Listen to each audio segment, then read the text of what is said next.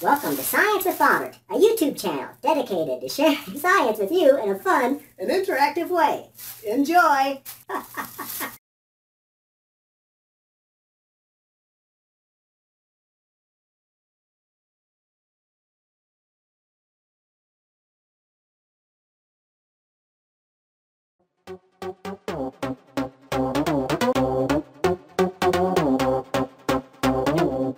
Bobert and I are going to introduce you to Newton's third law by showing you how a rocket works. Fire away, Bobert! Oh no! We forgot to open the garage door!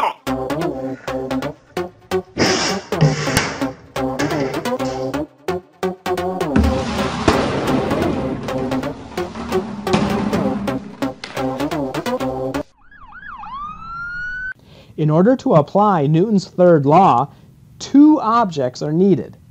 The law pretty much states that when object A pushes on object B with some force, object B always pushes back with the exact same amount of force.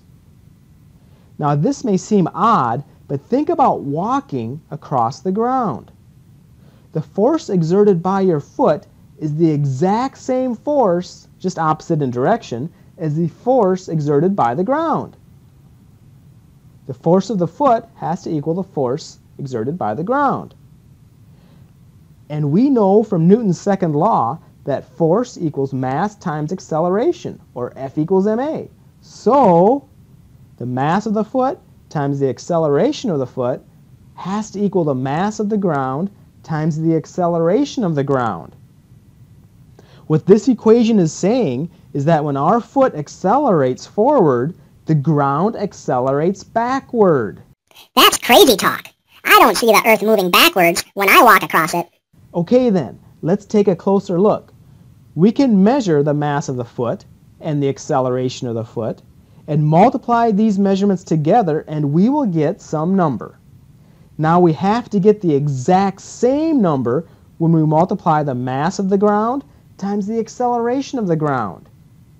Since the mass of the ground is extremely large, that means the acceleration of the ground has to be extremely small to get that exact same number. The acceleration of the ground is so small we can't even measure it, much less see it. Maybe this will be easier to see. Let's take another look at walking, but on a skateboard. What happens? Just like before, the force exerted by your foot must be the same as the force exerted by the skateboard, just opposite in direction. So the force of the foot has to equal the force of the skateboard, or the mass of the foot times the acceleration of the foot has to equal the mass of the skateboard times the acceleration of the skateboard. But this time, the mass of the skateboard is pretty much the same as the mass of the foot.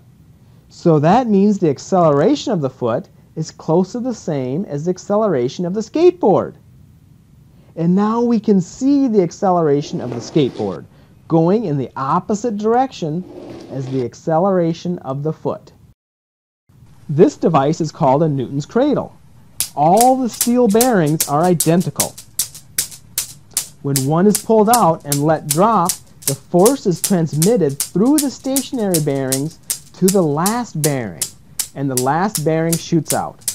Likewise, when multiple bearings are pulled out, the force is transmitted through the stationary bearings.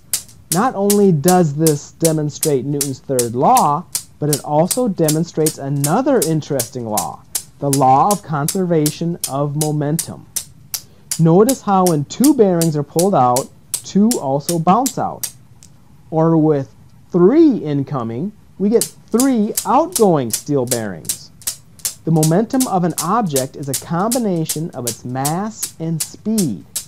The total momentum does not change before and after an elastic collision. An elastic collision is a collision with no loss in energy. The collisions going on with the Newton's cradle are not perfectly elastic because we can see it slowing down. And we can hear energy being lost to generate noise. There's also energy lost to heat when the bearings collide. A Newton's cradle definitely does not keep on going forever. Energy is being lost. You may not have a Newton's cradle to demonstrate Newton's third law and the conservation of momentum. You can also use a line of coins. Dr. Smith has a line of 5 nickels. When he slides 1 nickel and strikes the line, the nickel on the end shoots out. 2 nickels, 2 shoot out. Here is another example of the conservation of momentum. Dr. Smith has a column of 4 rubber balls, each on top of the other, with the heaviest on the bottom and the lightest on top. He's going to transfer the momentum from the bouncing heavier ball on the bottom to the lightest ball on the top. When the momentum gets transferred, the ball on the top goes shooting straight up. There's always friction, so some momentum is lost to that. But definitely, a lot of momentum does get transferred to the light ball. The conservation of momentum can also be illustrated with a basketball and a tennis ball.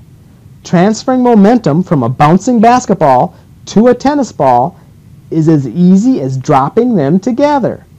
The great increase in speed of the tennis ball is the result of the momentum transfer from the basketball. This is an example of potential energy getting converted to kinetic energy. Dr. Smith is cutting a racquetball in half. Once done, he inverts the racquetball half and sets it on the table. There is a lot of energy in the racquetball half, now due to its position. Energy of position is referred to as potential energy. He then releases the potential energy, converting it to energy of motion, or kinetic energy, by pushing down on the sides of the racquetball. A working railgun not only converts potential energy to kinetic energy, but also takes advantage of Newton's third law to shoot a steel ball bearing using magnets. Dr. Smith is going to use a total of 13 steel ball bearings, 2 24-inch long, half-inch inner diameter PVC pipes, tape measure, 4 neodymium magnets, electrical tape, and scissors to make his railgun. He places the PVC pipes alongside one another and attaches the first neodymium magnet 6 inches from the end of the combined pipes.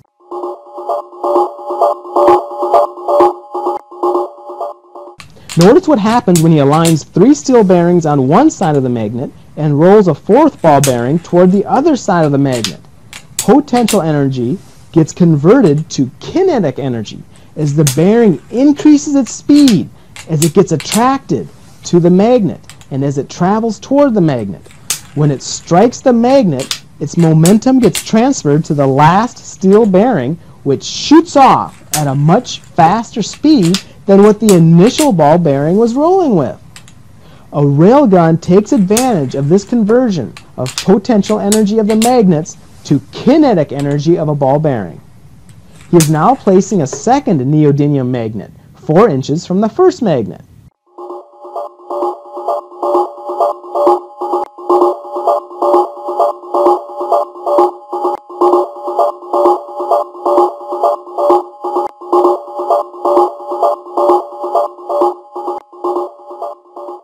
Check this out. This time when he rolls a bearing toward the combined magnets, the final bearing shooting out of the railgun is even faster. So now he's going to place the 3rd and 4th magnets on the gun, separated by about 4 inches.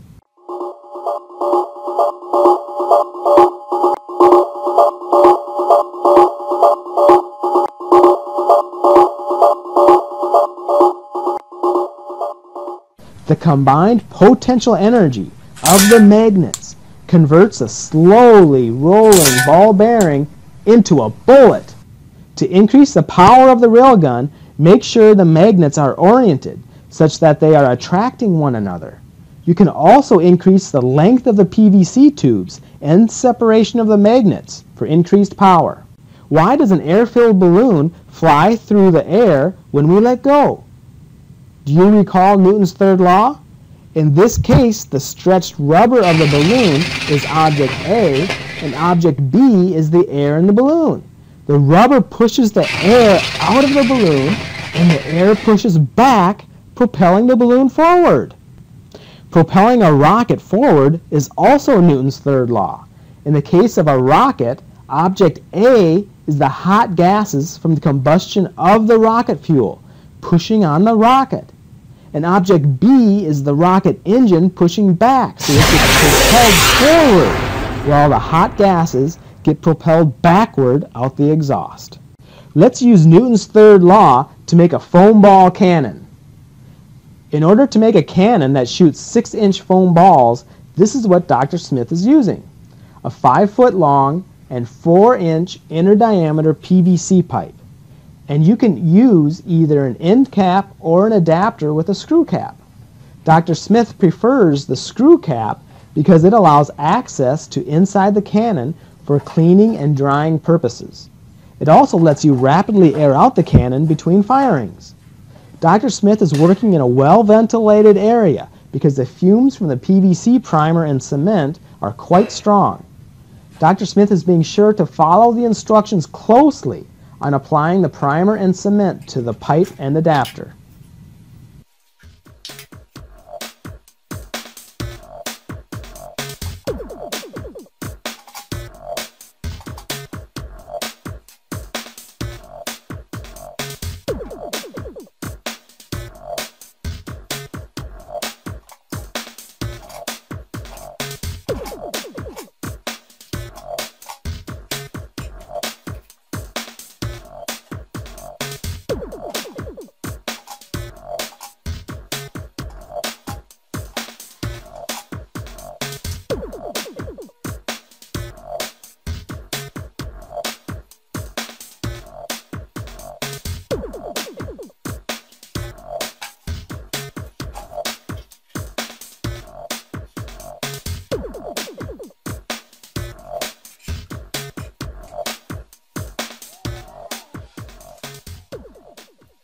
He is now going to drill a hole roughly 12 inches from the adapter.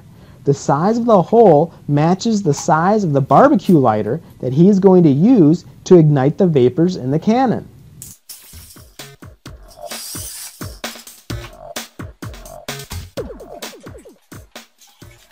When complete, he is going to let the cannon set and ventilate overnight as a precaution. Now it's time to fire the cannon. Dr. Smith is putting a pipette full of denatured ethanol in the mouth of the cannon and quickly inserting the foam ball to trap the explosive vapors. You can also try using isopropanol.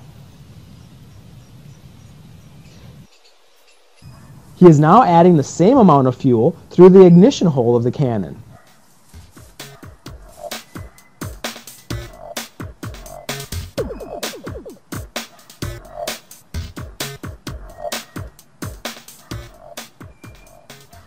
He is spinning the cannon around to help spread the fuel around and get it all vaporized inside the cannon.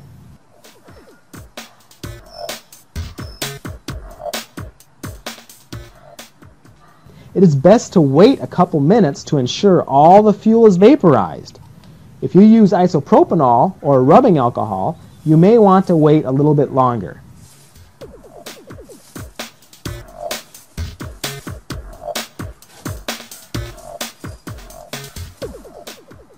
Dr. Smith is making sure the cannon is well secured and not going to hit anyone.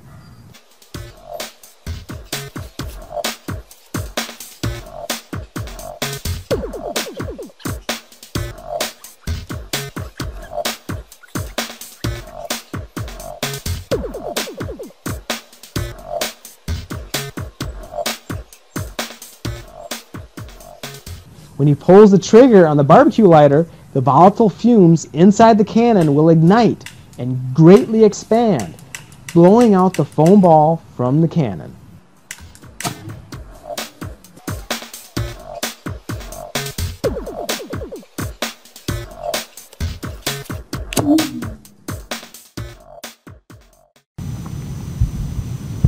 Let's review. Newton's third law requires two objects. When object A pushes an object B pushes back with the exact same amount of force. The momentum of an object is a combination of its mass and speed. During collisions, momentum can be transferred from one object to another. Only in elastic collisions is the total momentum the same before and after the collision. Kinetic energy is the energy of motion, while potential energy is the energy of position. When potential energy gets converted to kinetic energy, speed increases.